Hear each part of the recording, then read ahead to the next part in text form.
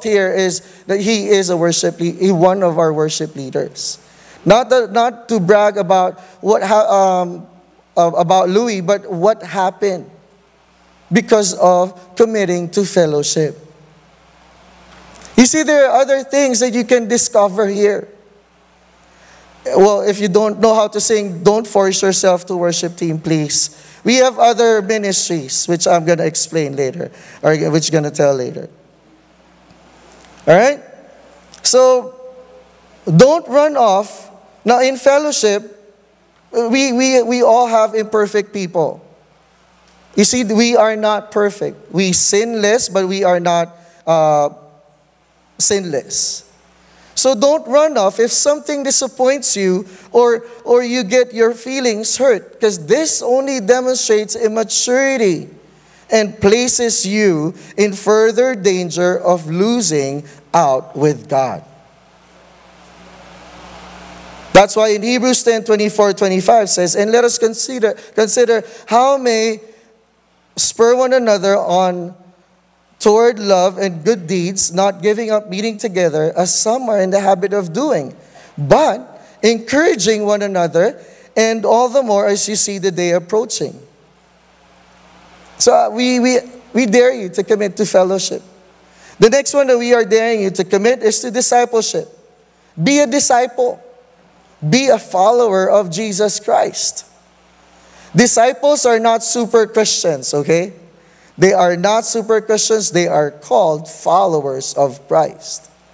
They are more than converts, though, because they have moved beyond the profession of faith into a lifelong pursuit of following Jesus. Now, some of us have come to view as discipleship as like an added or an extra activity for those who doesn't have time, or for those who have time and interest. But you see, I believe that this should be a natural and intentional response to daily living with Jesus. Being discipled. Jesus said in Matthew 4:19, follow me. Right now, we can follow him on the road, right? But it's just calling us to set apart. Set apart, challenged, and taught so we can adhere to the call and mission that he gave us. The word disciple literally means someone who pledges to be a learner. I am being discipled by Pastor Eugene, and I am discipling other people. It's like giving and receiving, things about Jesus Christ. And it helps. It helps a lot. Whenever I have problems, I don't know how to answer it, I call Pastor Eugene. If he doesn't know, he calls the Lord. But, just kidding. But the thing here is that accountability makes you sinless too. Believe it or not. And it develops your potential to what the Lord has called you to do. Let's say you already know your calling to be a teacher, and no one teaches you how to be a teacher. How will you know if you're a teacher, you're a great teacher or not? Someone has to teach you. So discipleship is more than a call. It is a lifestyle that should never be stopped.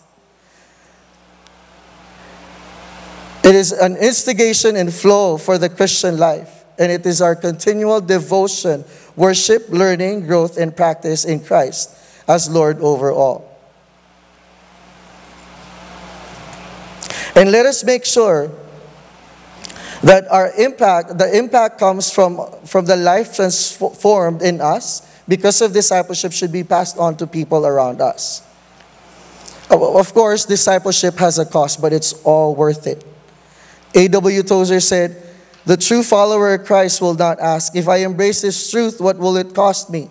Rather, he will say, this is truth. God help me to walk in it. Let come what may.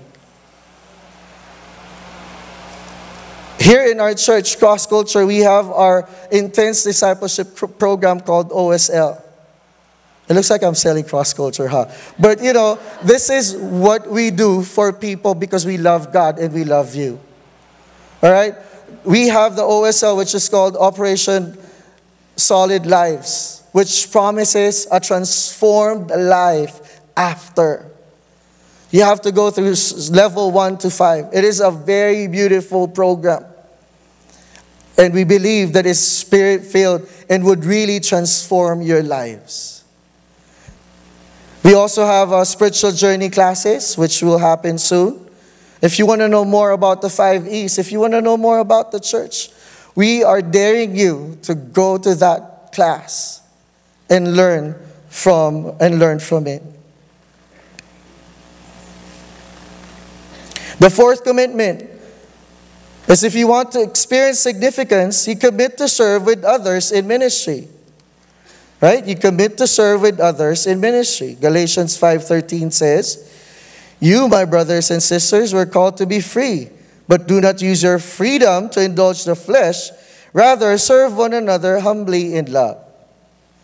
You see, many people have this misconception of being called by God is only something for pastors, for missionaries, for other church leaders experience. But the Bible says everyone is called to serve God by serving others.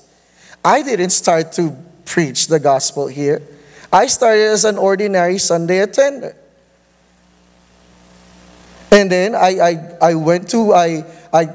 committed myself to worship. I committed myself to fellowship and then discipleship. And then Pastor Eugene, who's my disciple, believed in me that, okay, you can now go into ministry. Serve others. Because loving God and loving people, we are called to serve with others in ministry. Matthew 20:28 says, "Just as the Son of Man did not come to be served, but to serve, and to give his life as a ransom for many." Even Jesus came here to serve others. Right? You weren't created to continue or to consume resources, to eat, to breathe the air, or whatever, to take up space. God designed you, listen to this, God designed you to make a difference with your life. You were created to add life on this earth, not just take from it. And God wants you to give something back. And that's why we want you to commit to serve with others in ministry. You wouldn't even know, maybe you are called one of those revivalists that would start the revival here in America. You would be you don't even know that you're called to worship lead. Right? We are called for something. The Lord didn't brought you here just for him to play with you. But you are called for something. Here in Cross Culture Church, again, I'm going to sell this one again. We have ministries where you can start serving. We need people for setup. We need people for parking lot attendants. We need people for ushers. We need people to call people and invite them again. No, we have a lot of, you can go to the hub and ask for the info person there, and they will guide you through each one of them. Of course, in other ministries, we have to have qualifications. So let's say you want to worship, make sure you not sing first. Right? Now, we don't want out-of-tune people, but we look for the heart to praise God. Amen. Anyway, God has chosen us to do or to help one another. And I believe that we are the Lord's hands here on this earth with a mandate to serve His children. You believe that?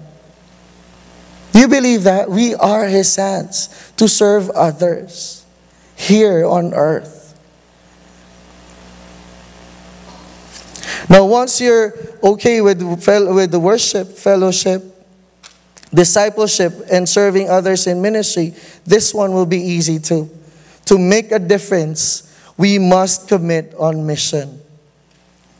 Matthew 28:19 again says, "Therefore, go and make disciples of all nations, baptizing them in the name of the Father and of the Son and of the Holy Spirit." Many people forget about three words.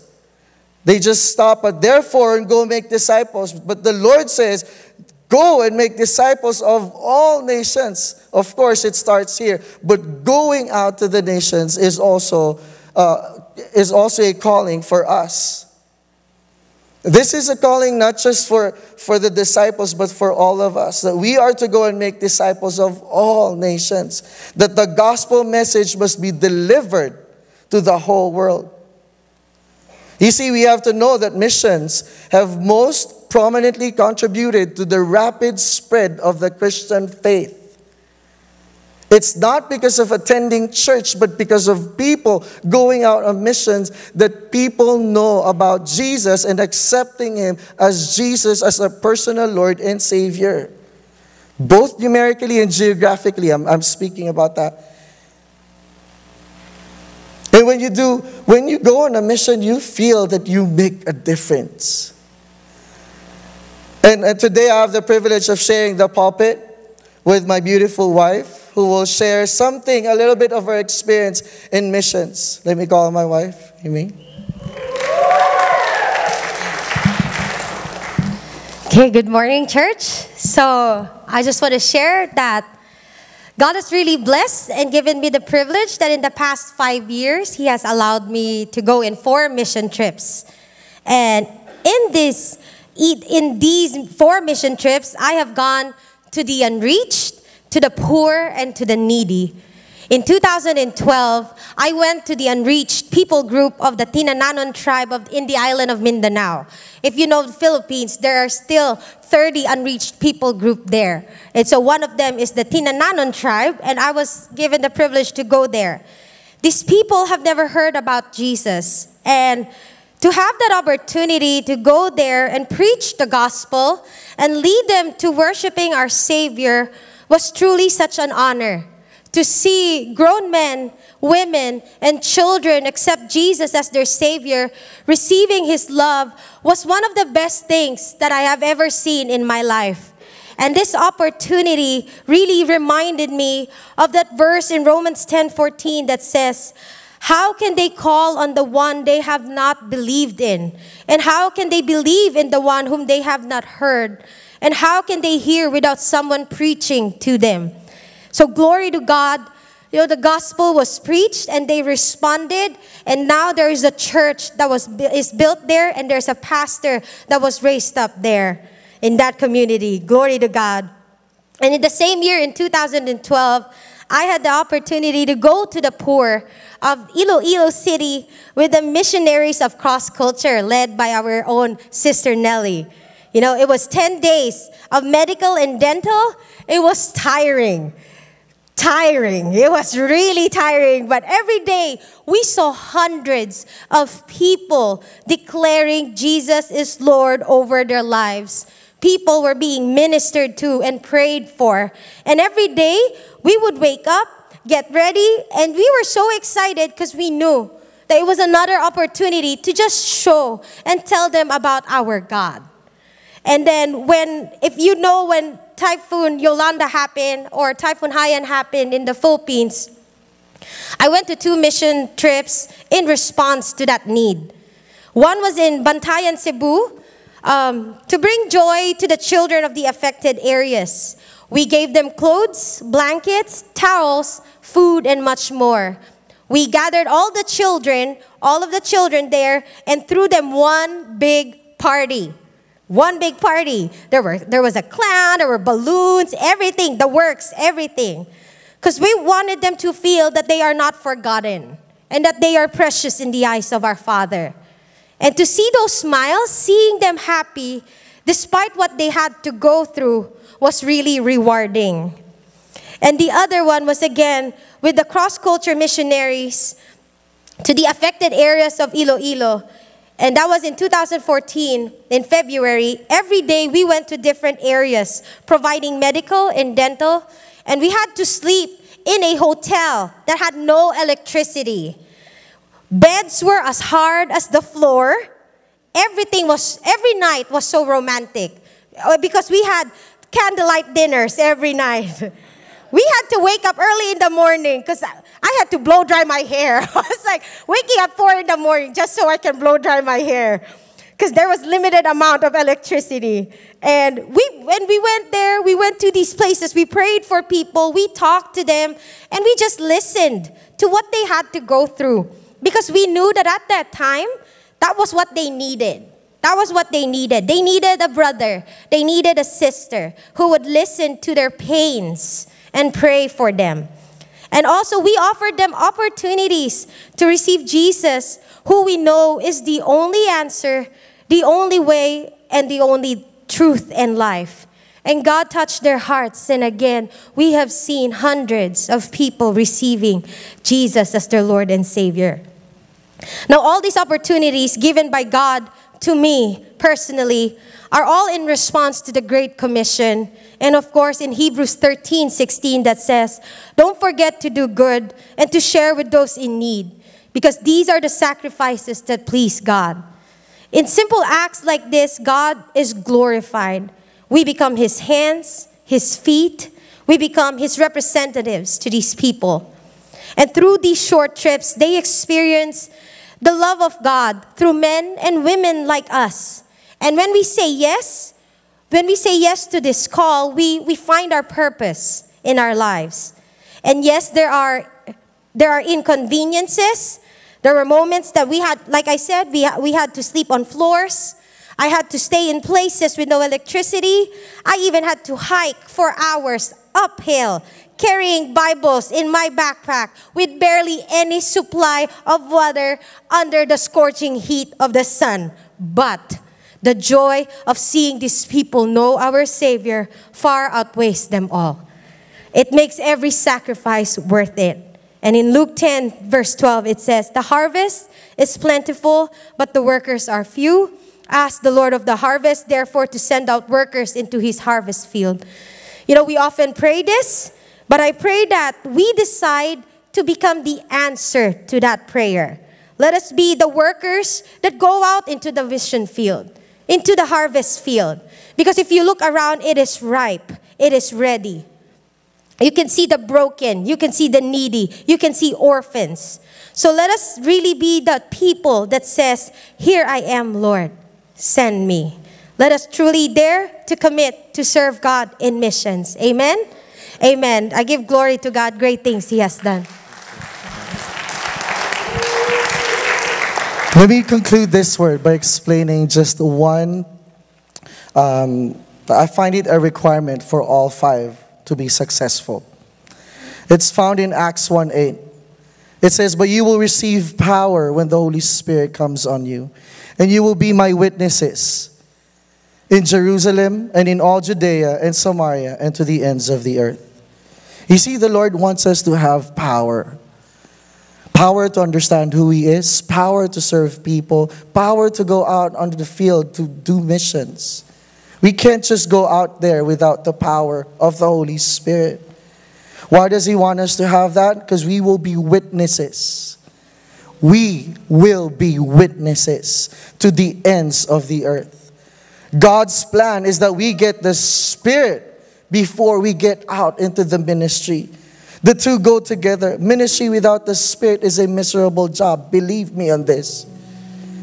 Ministry without the power of the Holy Spirit is a miserable job. It's like driving a car without gas. It won't really move you. Serving without power of the Holy Spirit will just make you feel good, but you will get tired sooner or later and would even blame people, the church, or someone for what had happened.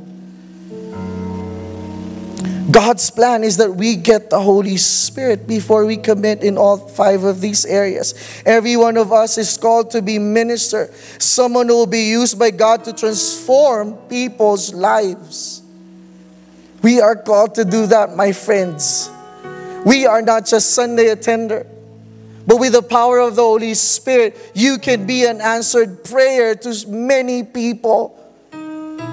You can be a miracle to many